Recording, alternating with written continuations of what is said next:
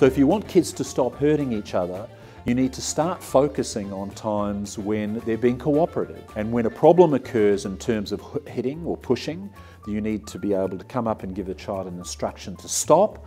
You need to tell them what it is they need to do instead or should have done instead, and then get them to practice that, of trying again. If they want to have a turn, they need to ask, not push the other child away from the computer or off the slide. And of course, if it happens again, you need to be prepared to back up with another consequence that will sometimes involve removing the child from the situation, give them a brief timeout or a quiet time. After that's up, take them back to the situation, let them try again so that they can be practicing the very skill that they were struggling with that led to the escalation and the hurting in the first place.